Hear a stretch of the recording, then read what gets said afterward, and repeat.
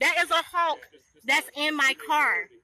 Me and my kids almost got in a wreck. It flew inside the car. That's the voice of LaShondra Lightsey of Ocala, posting a video to Facebook capturing the moments after a hawk flew into her car. The hawk picked my car out of all the cars that was on the road. Lightsey says she was driving in her car with her 2 daughters with the windows down because it was such a nice day. She didn't expect a hawk to fly into her car. So I didn't know what type of bird it was.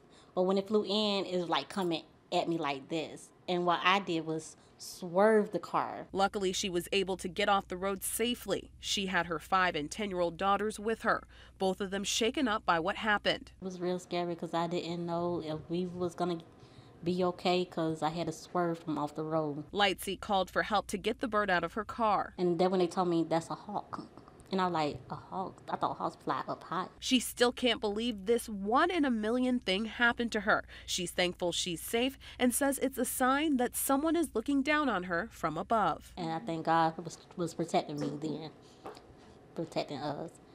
Reporting in Ocala, Jessica Albert, Fox 35 News.